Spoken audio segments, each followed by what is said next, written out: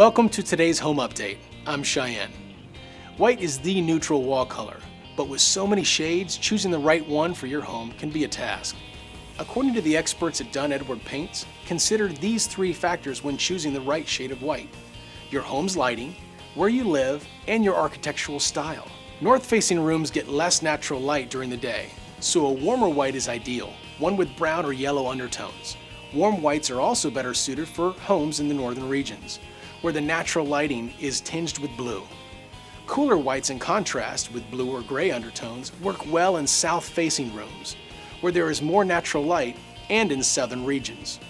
The best way to be sure you're choosing the right shade is to paint large samples of each color on your walls and live with them for a couple of days.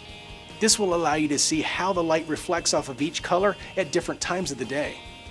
Finally, be aware that warmer whites complement craftsmen and Spanish-style homes, which tends to have natural accents like wood, while cooler whites coordinate well with contemporary, mid-century modern, or Scandinavian homes.